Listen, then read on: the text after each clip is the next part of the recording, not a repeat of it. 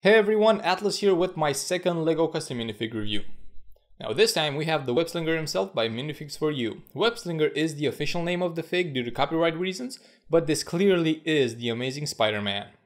You can find a link to the seller's website down below in the description. Or if you're from Europe like I am and you find it difficult to order from the US, you can also check out minifigures.co.uk.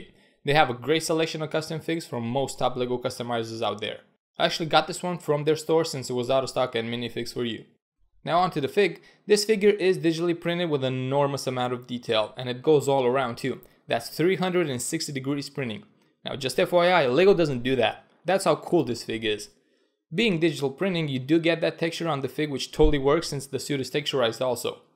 The suit design is clearly inspired by the new Amazing Spider-Man movie and the 2013 San Diego Comic-Con Spider-Man fig.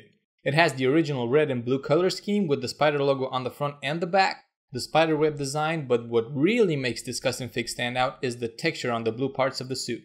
Now that right there makes this fig truly amazing.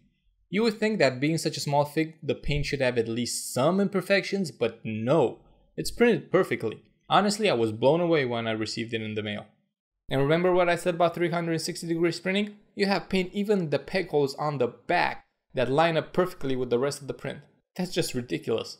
I do have one small issue with this fig though. I would have liked the eyes to be placed a little higher up. It just seems like his eyes are in the center of his face when they should be on the top half. But I'm just nitpicking now, the head looks great anyway. All in all, unbelievable custom Spider-Man fig by Minifigures for You.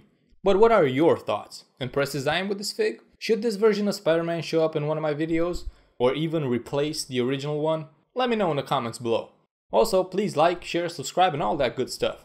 This is Atlas wishing you a great day and see you next time.